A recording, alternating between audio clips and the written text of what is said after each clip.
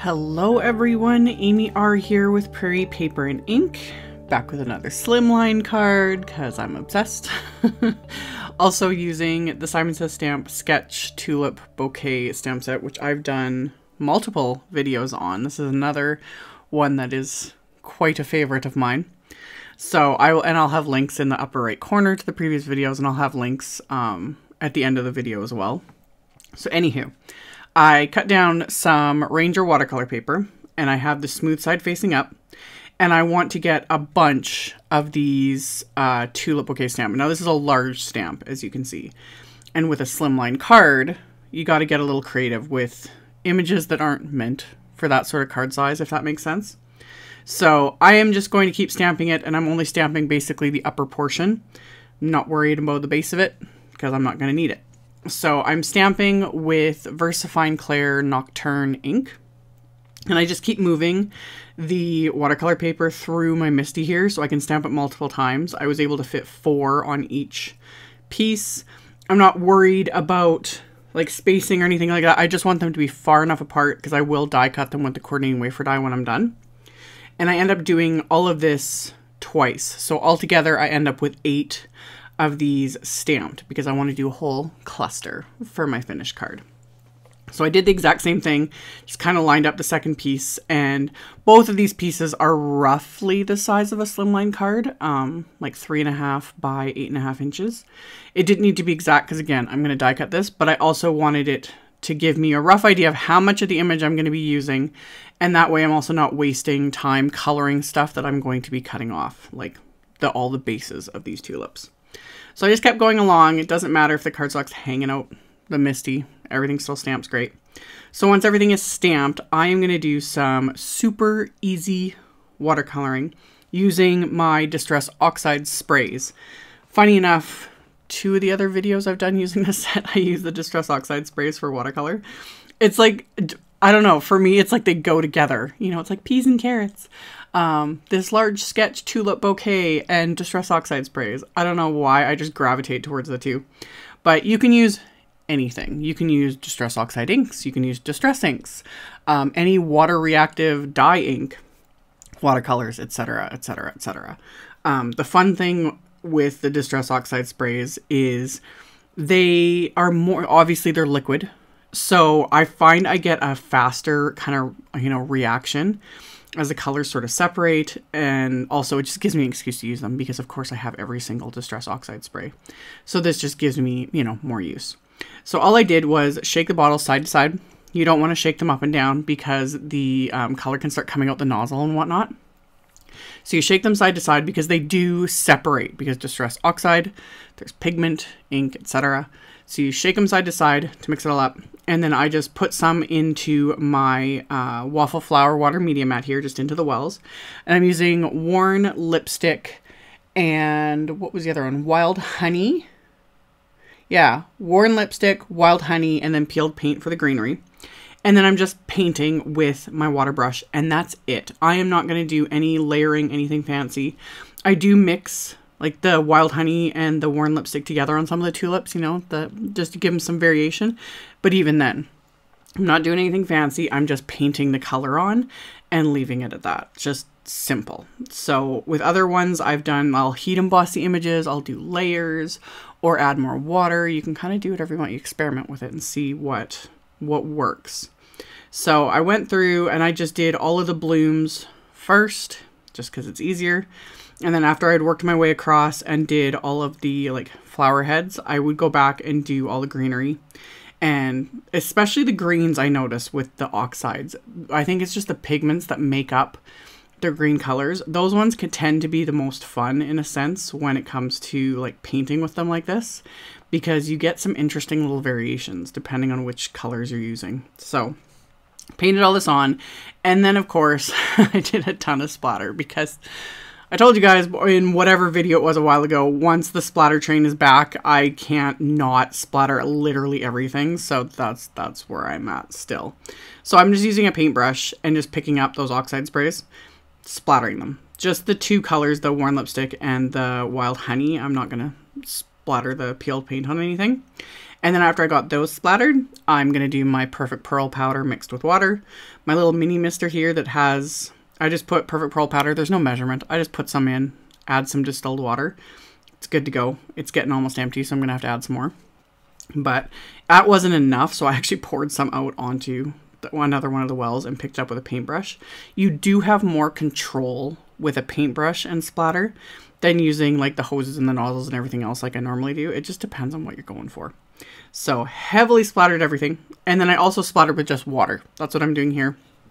Adding a bit of water. It adds a little bit. You don't get as much of a reaction with these inks because I've already added a bunch of water to do the watercoloring. So you won't get that really fun like splatter effect with just water like you do when you blend Oxide inks, etc., which I will show when I do the background. So everything was dry. I die cut it with a coordinating wafer die. So I've got this pile of tulips, which is just pretty and it's all shimmery and fabulous. And then I have another piece of the Ranger watercolor paper, smooth side facing up. This one I cut to just slightly smaller than what my Slimline card will be. So it's about a little over, it's like 3 3/8 by 8 3/8, something like that. Just slightly smaller than what the card will be. And I am blending Faded Jeans Distress Oxide ink. Again, using my water media mat because it just kind of grips the paper. And I've super sped this up in editing, but I took my time to kind of get a nice smooth little blend. And then some of the leftover ink that was on the media mat, I just kind of mixed it with a little bit of water. This adds a very subtle splatter, which is still fun. And then I smushed more of the ink pad to get a more intense version of the color to add more splatter. And then I'm not going to stop there. I'm going to add some Perfect Pearl splatter too, because once the shimmer is, that part of it too, can't stop with the splatter, but also I'm kind of obsessed with this as splatter because it's so pretty. So here I'm literally like opening the bottle and using the nozzle and just like shaking it to get the big splotches. And then also flicking it with my finger. And then, like I said, you can also use a paintbrush. That gives you a little more control and a little bit finer of a splatter. It just depends on the look you're going for. But I wanted more. So heavily splattered that. Picked up a little bit of excess. You don't need to with this, but I just did that with a paper towel just because it also helps it dry faster. And then let everything dry. And then to adhere it all, I'm just using craft tacky glue. I kind of arranged the tulips how I wanted them to show up on this background. And then once I was happy with that, I just started gluing them all down with the craft tacky glue and kind of moving things around because I wanted obviously some to layer on top of the others and whatnot. So some I cut or I adhered exactly how they're die cut, you know, right at the base there.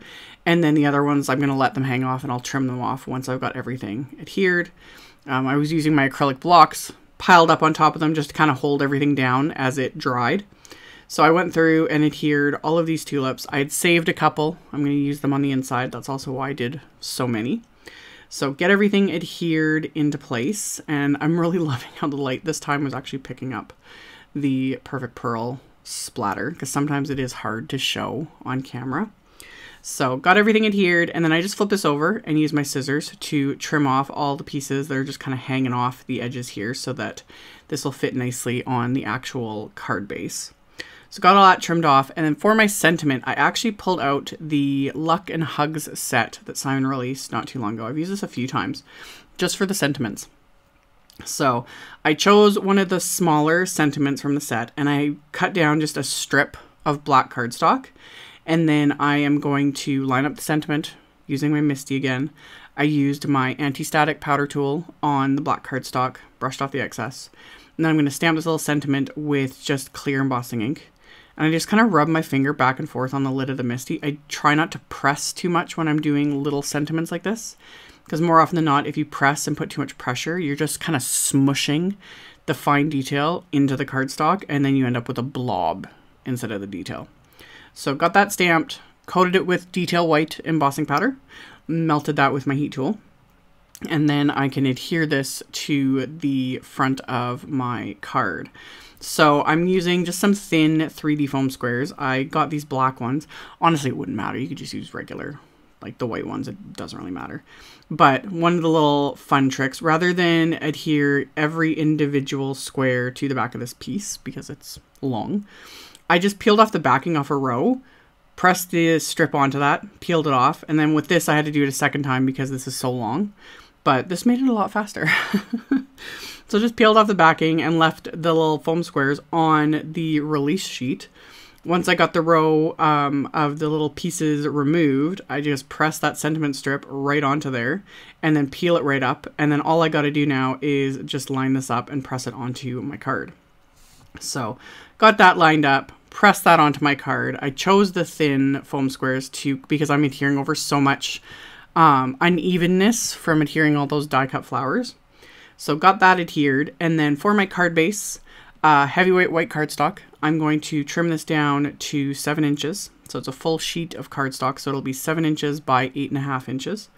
Once that's trimmed, I can score this at 3.5 inches with my Teflon bone folder. So this will be a 3.5 inch by 8.5 inch slimline card. And like I've mentioned in other videos, there is no standard size for slimline. It's whatever works for you, whatever sort of envelope you want. I've done ones that are like 4 by 9, that sort of thing. I think I'm pretty much sticking with this size though, because I now have that slimline envelope wafer die set that I purchased not too long ago. And that's also why I'm making all these cards, because now I have cute envelopes to go with it. And I'll have a link to that die set, and I'll show the envelope I made for this card as well. So for me, 3.5 by 8.5 inches is like become my go-to slimline card size, but you will see other ones that just vary a little bit because it's just one of those sizes. It's just not a set in stone like A2, A4, A7, etc. So for the inside of the card, I stamped the big hugs from that Luck and Hug set with that same Faded Jeans Distress Oxide ink. And then I have these 2 remaining little tulip clusters. So I'm going to adhere these to the inside of the card with the craft tacky glue. And same thing, press those into place and then just flip the card over and trim off the excess with my scissors. And then once that's trimmed off, I can adhere the card front to my card base with more craft tacky glue. So like I had said, I'd cut it slightly smaller than the card base, so it's just framed just that little bit. So got that adhered into place, and then of course I'm going to add a little bit more bling because you can never have enough, ever. You can't have enough bling. So I pulled out the strawberry shortcake, like confetti and sequin mix from Simon. The colors were just kind of perfect with all of this. So I picked out a lot of the confetti pieces because they were just the right colors for this and liberally sprinkled these throughout the entire card. So once I was kind of happy with it, I started adhering these into place with just dabs of the craft tacky glue using my little embellishment wand. And I'm still going to add more because, again, you can never have enough. So when those are all adhered, the card will be done. For the envelope, I didn't include how I made the envelope because I've already done a video showing how to assemble this envelope. It was the Trinity Stamps Let the Good Times Roll video I did not too long ago. But that's the wafer die set I use, which I will link to. And I just pulled out some Doodlebug pattern paper. I linked to the pack I used because sometimes it's not available anymore. But this one, it's just one of the pink pattern papers from one of the Doodlebug packs. But I die cut it with the envelope pieces and adhered it all together. So I have this cute little pink envelope for my card. And that finishes everything off. So like I said, I will have links below the video. I'll have a supply list. I'll have a link to my blog post. There'll be picture links in the blog post. All of that will be in the description box below the video, so you guys can check it out if you are interested. Thank you all so much for watching and subscribing and thumbs upping, commenting, all of it. I really appreciate it. And I will see you all very soon in the next video. Bye.